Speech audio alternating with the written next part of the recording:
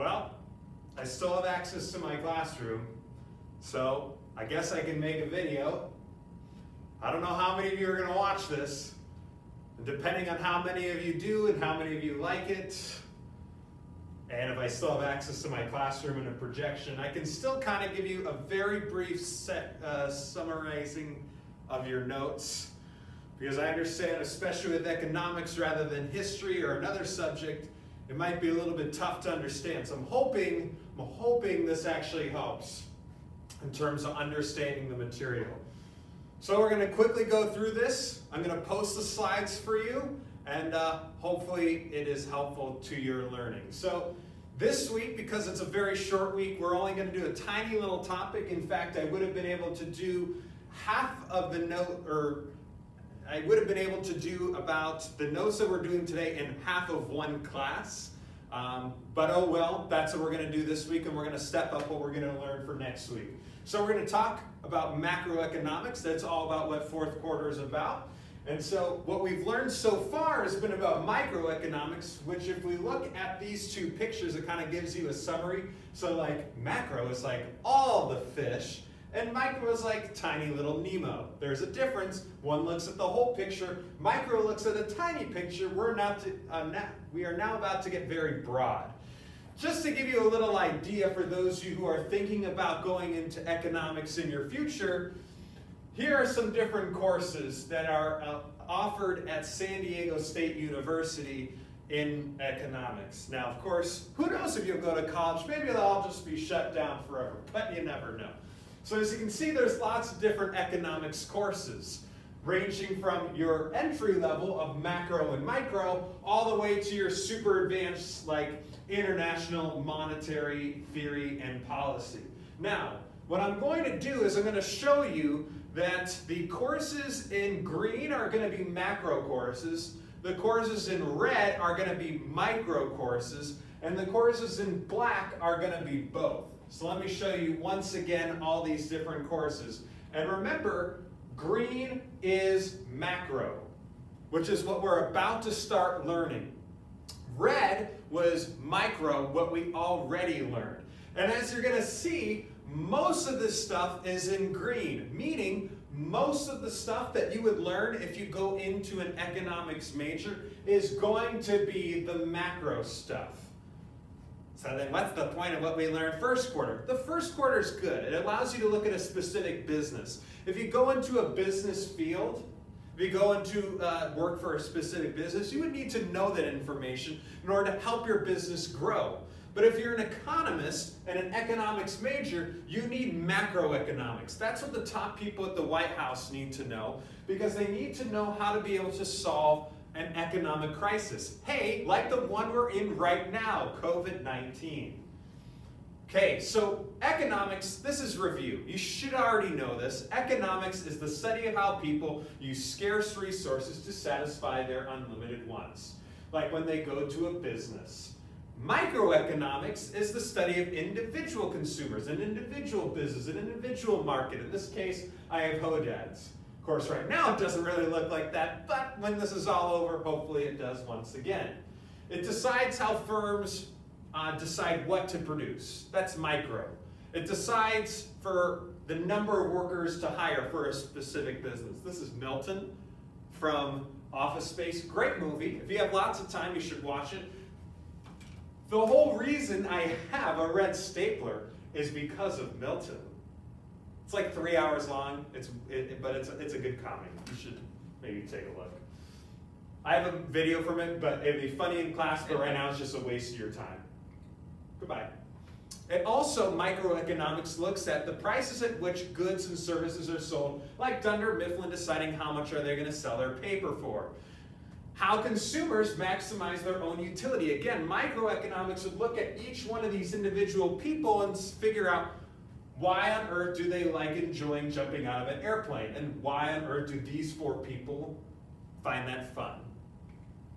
It looks at minimal cost to that person.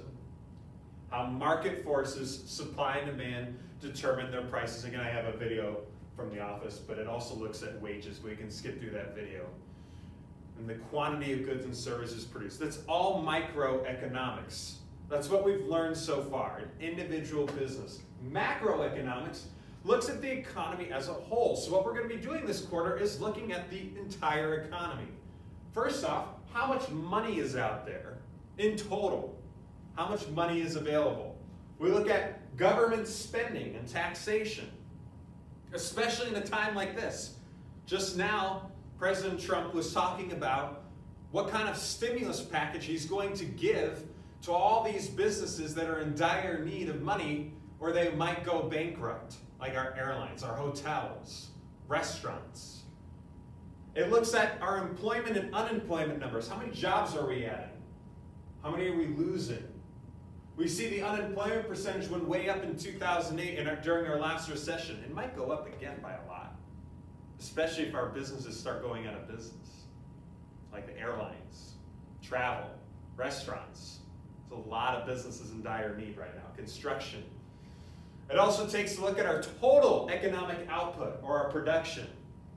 How much total stuff are we making? It takes a look at our booms, like for the last 10 years, and our busts, like right now.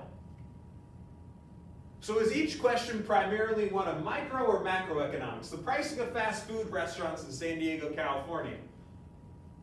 I'm actually going to put these all up so it doesn't take forever. All right, let's take a look. The pricing of fast food restaurants in San Diego, California, that looks at one city, one specific industry. That's more microeconomics. The effect of European debt on world banking networks. That seems more broad level, that's macro. How tariffs among nations affect international trade. Very broad, that's macro. The rise of Apple's share price from 2006 to 2019, looking at one specific business, that's micro. The wage elasticity of doctors. So how much does their wages change in order of demand? Right now their demand is pretty high, right? But that's looking at one specific job in one specific city, that's micro. The effect of price discrimination on airline revenues. Again, looking at one business, that's micro. The impact of government spending on our output, that of course, whole level, macro. Trends in our unemployment since the Great Recession. Broad level, macro, looks at the entire economy. Consumer demand for jelly beans in the United States, it's one product, that's micro. Inflation estimates for our economy, broad, looks at our entire economy, that's macro. So then what I would have you do is kind of look at a micro and macro theme of the following topics. So if you're looking at movies, a micro theme would be like looking at one specific movie or show, like How I Met Your Mother, or it took 10 seasons to find out how he met his mother. What was that character's name? Can't even remember. Great show. Ba, ba, ba, ba, ba. You know, have you seen it? Whatever. This is so weird, making jokes like on a video. Movies. If you're looking at a broad level, you talk about like all horror movies or all comedy movies in general. That'd be a macro level. Healthcare, if you look at one specific doctor, like Dr. House, that's micro level, or one specific hospital. Right now we look at the broad level, especially with our current events. We look at the healthcare capacity of the United States and how we are going to be able to handle so many people possibly coming into the healthcare system. That'd be a macro level. Teenagers, we look at you and your spending habits. That's just you, micro level. We look at all teenagers and what are they doing during a time like this? How are they spending their money when they're sitting at home? How are they spending their time? What are they doing? Are they going out? Are they staying home? Are they having friends over? What are they doing? Macro level. Macroeconomics will look at an entire forest, all the trees. While microeconomics focuses on one individual tree. And that's it for today. So the homework assignment that goes along with this is taking a look at macro versus micro and answering a few questions on it. I'm available during our Google Meet time. Take a look at the Schoology update for all this information. You can email me with your parent copied if you want a response. Invest in the stock market. We're going to get through this. I'm hoping I can make another video, but if I lose access to my classroom, which I might as of tomorrow, well then this will be the only one. Unless I start making these at home. That'd be kind of weird. Okay, I'm going to come over here and turn off the video. Got two tables stacked up on top of each other so they can see my tall self.